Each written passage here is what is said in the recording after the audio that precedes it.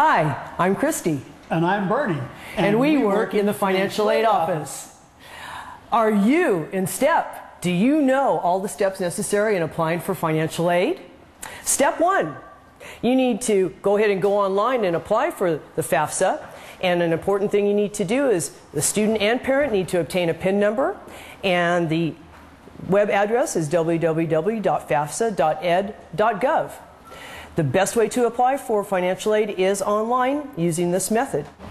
Step 2 is the next important step in the financial aid process.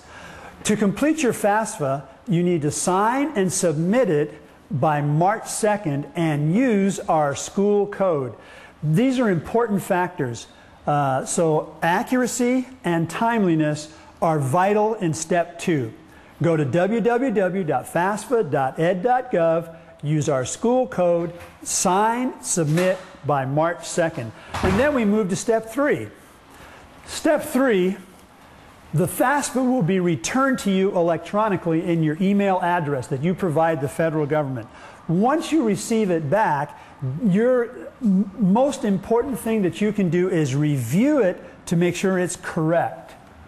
You would be amazed how many FAFSAs we get back that are not correct and have to be resubmitted. So please review your complete student aid report, and if corrections are needed, return them by going back to the FAFSA website and redoing the information. And now to Step 4 and my partner, Christy.